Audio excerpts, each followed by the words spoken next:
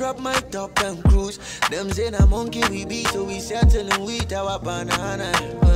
I see God in all my people, so if heaven know they hear, then where he did, I can only love my place. And we still make them feel vibration, vibration. We still make them feel vibration, ooh, vibration. Still make them feel vibration, vibration. We still make them feel vibration, ooh, vibration.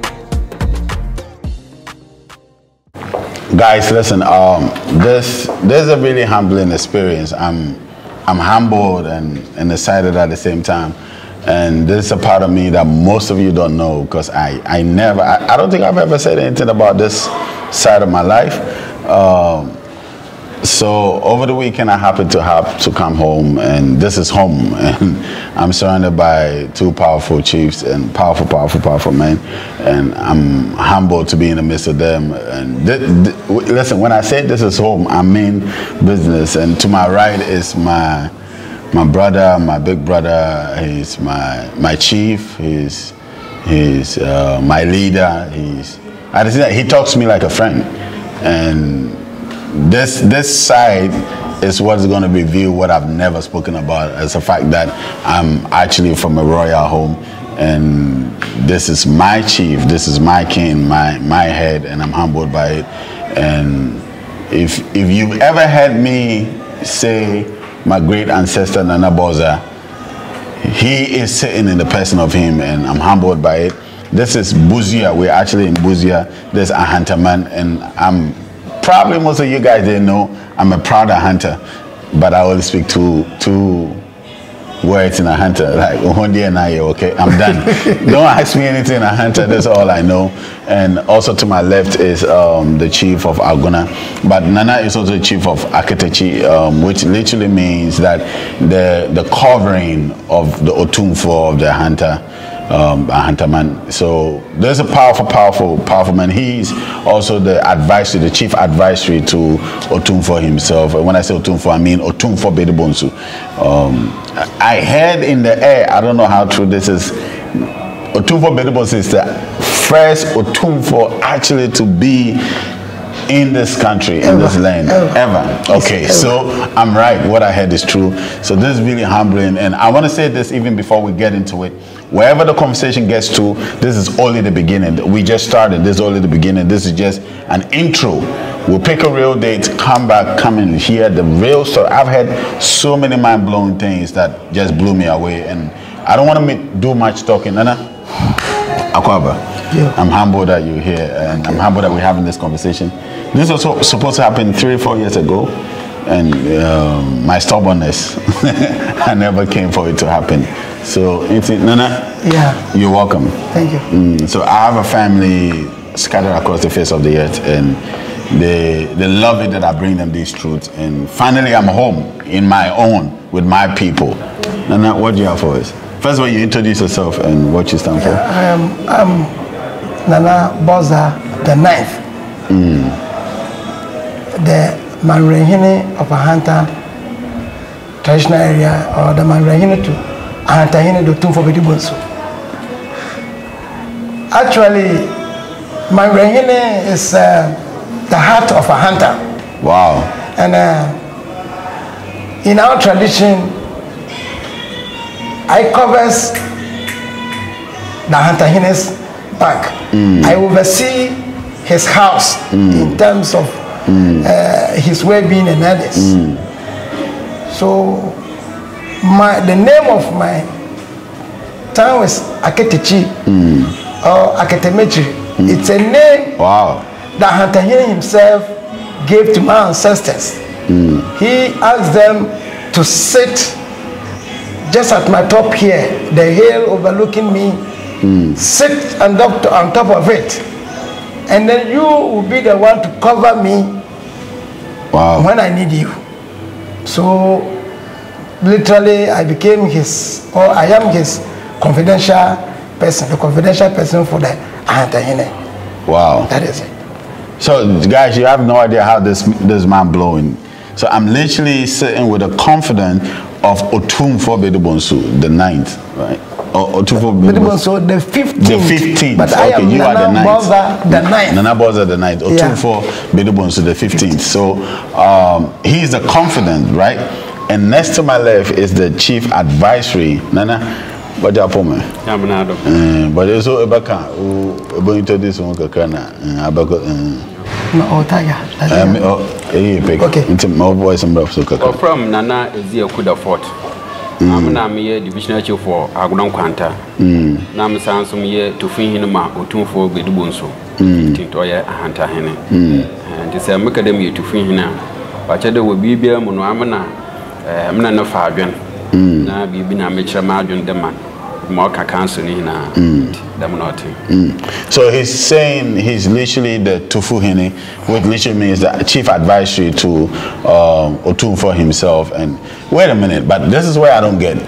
He's a young chief. He's so young. So how did he become the chief advisory? Now considering your age. Seshe Abakwasema, Bayadi Otumfo Badu Bonsu, no other to what the man paying for every Mosia now one modern Bositia, no other them title to Fuhine. Oh, okay. Until probably once I'm by your hand, not the damn title, no. Automatically. Media Biguma. So what I'm getting is that he is installed into the stool, right? So whatever tradition, whatever history that is behind the stool is what he goes with. So the reason why he is the chief advisory is because his ancestors were the chief advisory to Otumfo himself. So automatically, once he sits on that seat, he becomes the advisory. So guys, I'm definitely sure he's got a lot of wisdom to tell us. So like I said, these are just intros. We're going to come back to it. But I'm coming back to my chief, my personal body chief. Nana, so you say when our people came, where did we come from as a people? Yeah. In fact, the long history of us traces our ancestors way back from Bontuku. Bontuku. Oh, why is that? That is in northern Côte d'Ivoire. Oh, wow. Then we migrated to Techiman. From Techiman, we continued the journey, as I've been told, to Mankesim, to Cape Coast, to Elmina, then finally to Sekendi. Oh, wow. Where the present day naval base is. Oh, okay. Yeah. And the history of it that when the white people came and started building the castles and all those things, it became very uncomfortable for those living around there, so our people have to move from the side and then entered the bush. Okay. So they first came to around Sekendi, we call the place Butumejebu now. It was then a Jebu Krom. They came there, they settled, the chief settled them there, and then they continued to look for a place of their own to settle. So they discovered a place very close, about 5 kilometers from Butumejebu, which is now called Nkrofo. Okay. Not Nkrofo in Zama, but Nkrofo in Sekendi. Wow. It's just very close. Nkrofo. So our ancestors were the first people to settle at the place. You mean Nkrofo? They Nkrofo.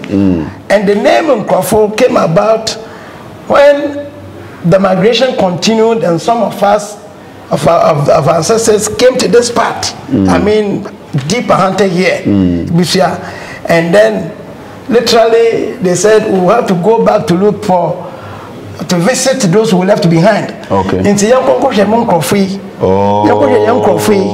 So going back to look for our people, those that were left behind. That was what the name remained. Oh. So that village initially became Nkrofo. Oh. And the name is stuck to today. Same. So they continued to until they came to Busia.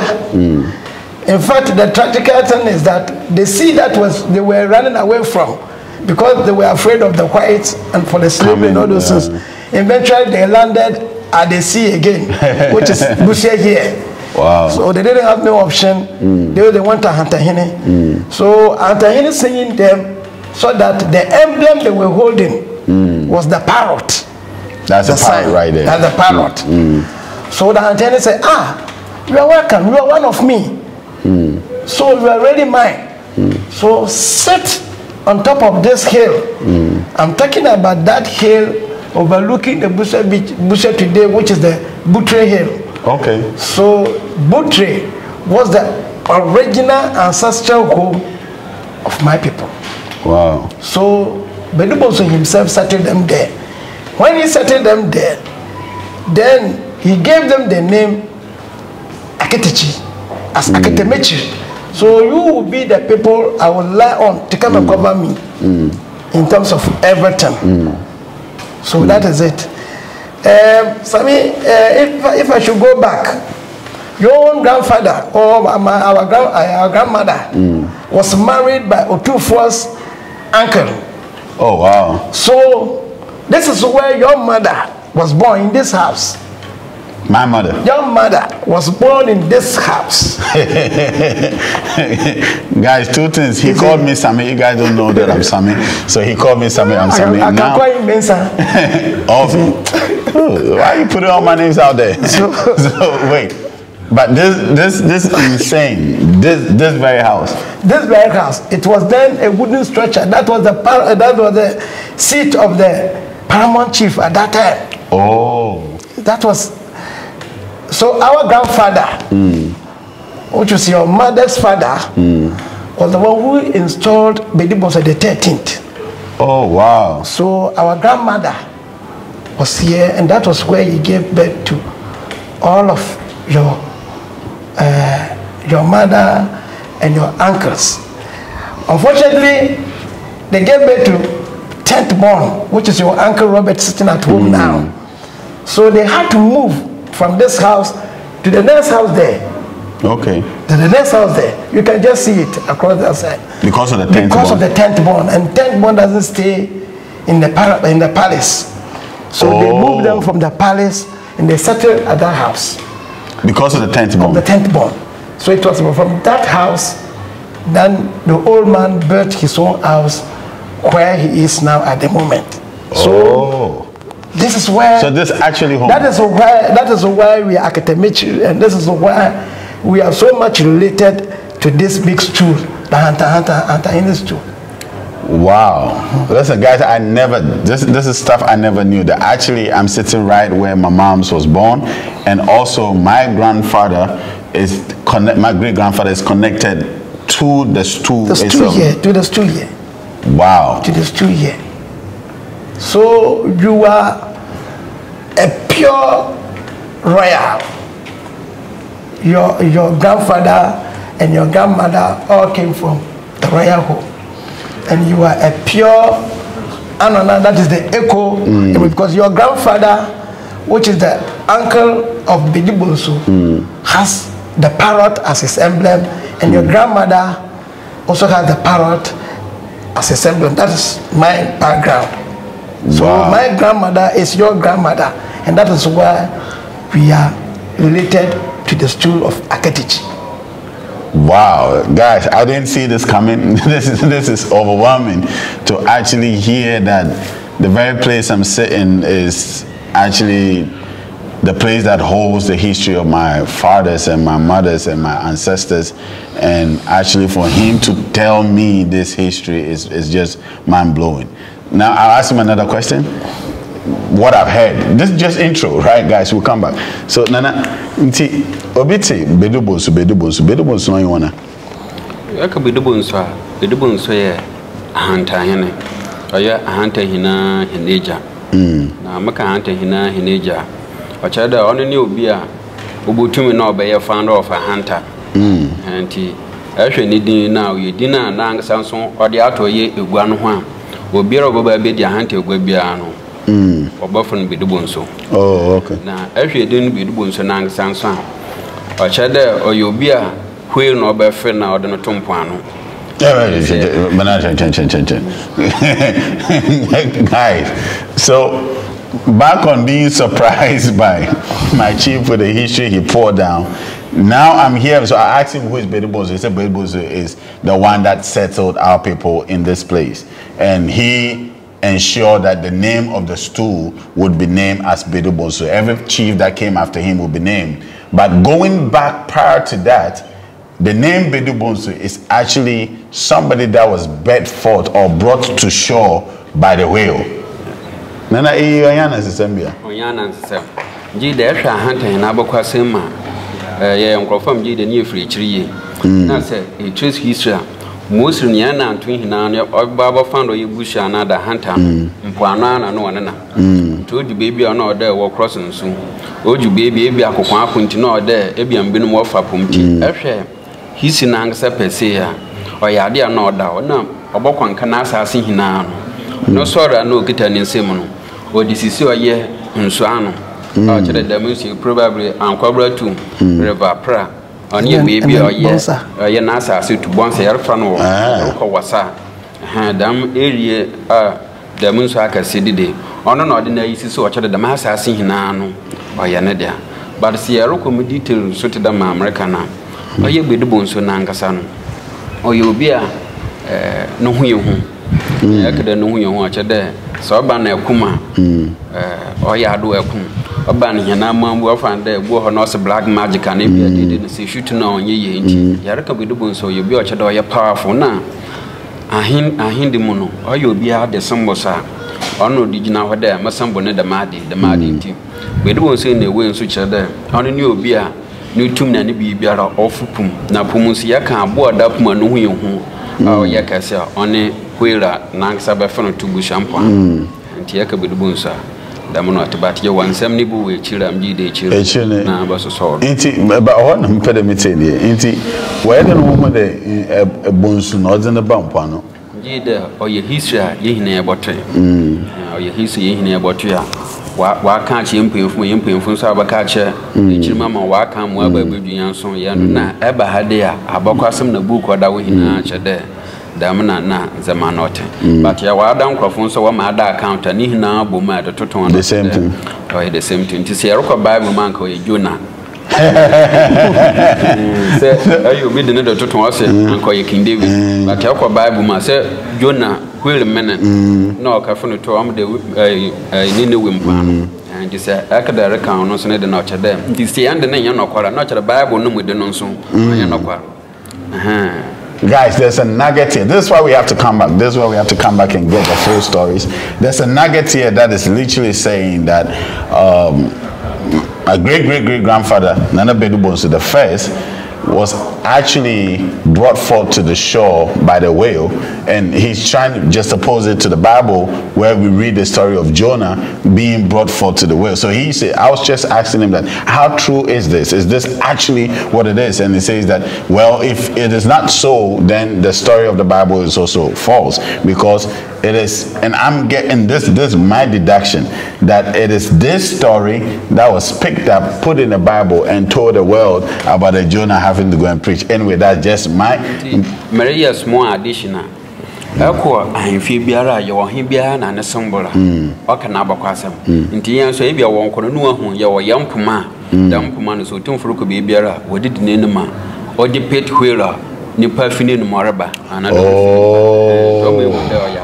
oh, so I'm saying, my chief is saying to me that the emblem of this house, the emblem of this family is the staff is a whale that has people coming out of the mouth, meaning the whale is spilling people out. So there's no way our fathers would have just made up this story and just told people. It means it actually happened. And when we pick the neighboring towns and villages, and they all tell their account, it all comes back to the fact that Nana Badu Bonsu was brought to shore by the whale. And he said something like, every place he conquered, he constantly put his sword by the shore, signifying that he has conquered this particular place. So from Ankobra Pra to Bonsa. So all these places, all these rivers, he conquered all these places, meaning he overpowered all of these areas. And also, he was somebody that the bullets could not go to him. He was endowed spiritually and physically in wisdom and in herbs. So coupled with all these things would easily tell you he's one of the most powerful people ever to live on the face of the hinterland. And even the name Bonsu depicts the whale. In Nana Badu, last one before my Nanado. Nana Carson be about my uncle or your 10th born, no the wolfy and him. But I said Badu, such a day 10th born, and near them, near the no, while corrupting. Okay, near the no, yet Bedru to have reached the whales. On to Monkaya and Tiasha, Hadea, and a day. Baby or your corner, a boat to Mokonka, walk a book see on bone there and a short bone there. Yeah, wheels and bin walk. Oh, Nanga sounds some wheel buffing to only be a word to reach wheel and I don't my buffing. Into Nidunia, Bedru, Bonsu. And now, Netatoya, Utum for no swab or Dodger there, Utum for Bedubonsu, Archer there. Yakan one hand to me, man at the Arkan West and the Arka Ghana Persia will be a no too much and a man. Oh, Tumi for your father, to Munangas and authority. Oh, indeed, I share other books are of Nangas and put by our Bayer. But who there a hunter Nangas a year, potent kingdom da dada. Oh, and the other kingdoms, so no she should be massy and send being found in the but on a no will be around Canada. Oh, wow. I will be able to the sun, Udunkunum. Wow. Ned and tattoo tune for Bonsu. Wow. Unlike Adam Binuma, one the know she will be a chair and sana. Obey one found, young than a day from time immemorial. Oh, okay. Wow. So I was trying to understand the name Badu because the Badu it signifies a 10th bone. And Nana corrected me that the name is corrupted into Badu now, but originally it wasn't Badu, it was Bedru, which literally means you've reached a point, you've gone to reach a mark, or you've set a mark. So Bedru Bonsu, which literally means that the one that overpowered the whale, the one that subdued the whale, and also the whale brought to shore. So the name is actually Bedru Bonsu, not Bedu Bonsu. So that was the corruption. And even for him to get the name Otumfo, it literally means that he was the one that had ultimate power and commanded absolute power over the entire kingdom. This is the Anta is one of the only kingdoms that was never conquered. It has its own dynasty and was a potent kingdom even when the Westerners came and slavery. And I know when we come back again, we're going to talk about slavery and details. I heard that there's a story about slavery that has never been told in Ghana. And I'm going to ask Nana a question right now. So his title, his name was all and a depiction of who he was and what he did and the potency and the power that he actually mandated. The other thing that he was also saying was the fact that when we come to Ghana, when he was the first person to be called Otumfo, he was the first king or chief to king to be called Otumfo, which literally means that the entire nation, he was the one man that commanded power and had absolute power.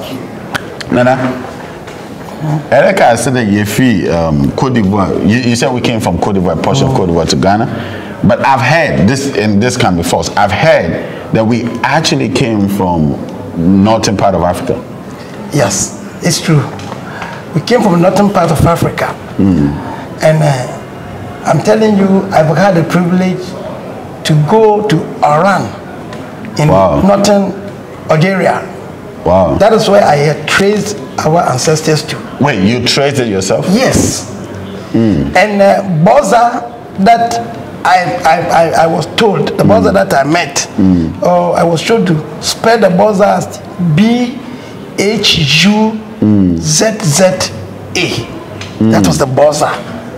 So, sitting here, I can say emphatically with all the authority that it is true, my stool is Boza.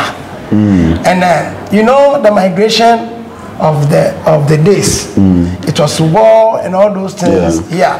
So from Oran, we traveled. In fact, some even say we passed through Algeria and Libya, and then came through the desert until we entered Northern Cote d'Ivoire, and then finally we came to Techiman. But that's a powerful statement, because if we are saying our great-great-grandparents migrated from the northern part of Algeria, then it's actually confirming the fact that the northern African regions were whitened later on, but those areas were predominantly for our people. So I mean, it is true, and I won't tell lie. Just look at yourself. The set of hair you carry, the set of hair you carry, in your family. Go to your uncle Robert, go to your uncle now, check your own junior brother, your senior brother there, check my own. I'm also your senior brother. This type of hair, even though it has been over the period transformed and all those things, but that mark is there. Just like the Fulani hair or the North African hair. That color you carry now, it is not what I would say a painted. You see, yes, it is. It has an ancestral blood. Your grandmother, your mother. I mean, that's the color you've been carrying. Your grandmother, your great grandmother. I came to meet our great grandmother, the mother of your mother. The mother of your grandmother. Okay. I met him when I was a little boy. I used to carry her things like we were going to the farm. She was very old. They were very pure white. She has a very silky white hair. You see? So that is the history. And that is where we came from. And I'm saying over the period, you see, intermarriages and so many things has come about until we are present in this form. But that is true, our background, our historical yes, background, or the journey that we came until we met here today. Wow, guys, listen, this is a short intro, so I'm not going to go into it, but I can't wait for the full conversation. I can't wait for us to actually sit down and go into details. I can't wait to hear all the secrets that this land holds. I even heard that two of my grandparents, my great-great-grandparents, actually were part of the Second World War, and they were the very few ones that came back alive. I've heard stories about palm nuts and Malaysia. I've heard so many powerful things. I'm not going to go deep into it. We're going to bring it here. And my last secret, he was the one that actually took care of me when I was a baby. So he actually babysitted me. He would be spitting on me like the ones sitting down, but listen down there. He was spitting on me, throwing all sort of. So that's him. And so I mean, before you come in or before you conclude, you see about a hunter and the independence of the African continent or Ghana. No African tribe fought independent war more than the hunters. Wait, are you serious?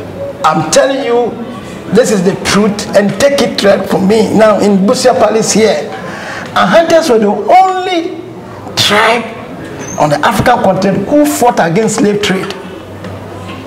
You forget about King Bonsu, the second, whose head was taken to the Hague. The University of Leiden in Amsterdam, in Holland. Yes, he fought against slavery. He was the only African king. When others were interested in engaging in slave trade, selling, and all those things, he was the only one who fought. And let me tell you, at the time he conquered the Dutch many times. The Dutch had to go. You can imagine. So it wasn't the first combat that they took his head? No. They fought them so many, more than 10 years. The Dutch had to go back to Holland to bring reinforcement. And we can imagine that time, before 1830, that an African has to fight a white man to go back to bring reinforcement. Wow. And when he came, he had to hire some people, the Fantis, the Asantes, and the Wasses. The Asantes is in the history that they donated 2,000 troops. Wow. The Wasses 20,000 troops. 20,000 troops. The Asantes. The Asantes. The Wasses donated 10,500. The Fantis donated 10,000. All because they wanted a way to trade with the white. Oh. That was when. And even it wasn't easy. At that time, our hunters thought they finished with the white people, they finished with them. So that was the time that most of the combat has gone back to their various places. So King Badu Bonsu was just relaxing here on one Sunday in his palace here when he saw people came to inform him that there are quite a lot of people coming from the sea. Wow. And some were also coming from the land. So he came back to see, where are they coming from? They should go and welcome them. He didn't know they were coming to fight him. That was it. So wait, you mean to tell me it took over almost 100,000 troops to be able to capture him? The white alone, I mean, if you read the history, one even some of the white who came, the reinforcement who wanted to come to fight him, they were advised by the British, they were advised by the Dutch themselves and others that they didn't take that adventure. The man is very dangerous, very powerful. Wow. They told him. So for that to be possible, then they had to hire our local men. That is why in history they said the Badu Bonsu was betrayed by his own men. I heard that. Hunters. I heard he was betrayed by his own people. No, the hunters didn't betray him. It was betrayed by his own people. Was that? It was we, the blacks. I mean, the men, our own indigenous, the Gold Coast people who betrayed him. And let me tell you one thing too. Wow. If they name Ghana Gold Coast, the Gold Coast, they didn't name Ghana Gold Coast because of the gold from the interior. A hunter was endowed with gold. And what I heard was that when the man sat down during his festival, my old man who told me said that if gold could be weaved into clothes, you would ever see the man wearing golden clothes because he sat down with a pot of gold, and that was the envy of the white. Wow. It is because they wanted to capture him with all the gold. That is why they fought him. And the man was very powerful. Wow. Listen, I wasn't prepared for this. I had no idea I was going to get this type of history. And to actually hear stories about your great-great-grandfather and you realize how powerful he was, humbles you. And this is why I can't wait to actually come back and do the full documentary of the Ahanta people, of all the neighboring villages of the Ahanta man. And listen, I definitely have to go because I heard Aketechi also have a very rich and powerful history as well. I can't wait to have this conversation. You know, guys, I love you. Put your comments in the descriptions. And what I want to, all the conversations that we are having, there are key areas, there are key points, there are locations that you can actually visit when you come down to Ahanta man. So what I want to do is that if you want to come to Ghana, if you want to take a trip down to the Ahanta and really be a part of the real history of the diasporans, those who really fought against slave trade, only you have to come to Ahanta. Other stories, just folk stories. Wow. I'm hiding something. I want to wait until you come back. The way Ahantas prepare for war, how they prepare for war, and how it was difficult for people to conquer them, and why today people celebrate fancy dressing like ankles and all those things. Wow. It is the origin of Ahanta culture, how we go to war. When you come back, I will tell you. Guys, I love you guys. I want to say a big thank you to Nana on my left, who is the chief advisory to Otumfuo himself. He's actually the chief of the Agona traditional area. And also to my right is my own family, my uncle, my friend, my brother, my chief of Aketechi, who is doing amazing things. I've seen some of the things that's going on at Aketechi, and I'm telling him that he shouldn't do any more projects. He should wait for us. We're coming home, we come to partner, we come to work with him to blow the minds of people. I love this. I'm humbled. You know me, Kojo Bento. I'm excited. And now he mentioned Sami Mensah. Okay, I love you guys. I'll see you.